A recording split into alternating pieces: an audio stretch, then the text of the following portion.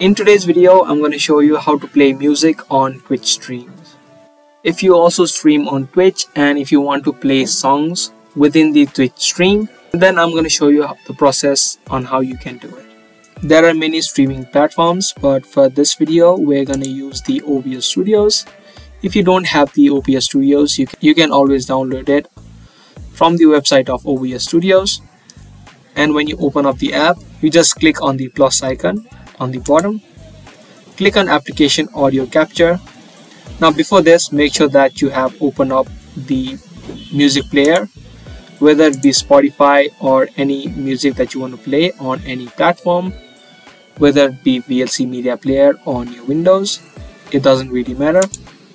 So click on the plus icon on the bottom, click on application audio capture.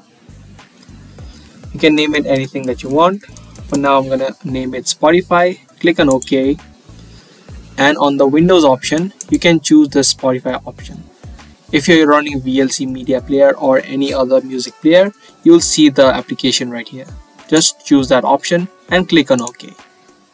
Now once you do, that option will be added on the audio mixer. Now this way, any song that you play on that platform will also be captured on OBS Studios. So let me quickly show you.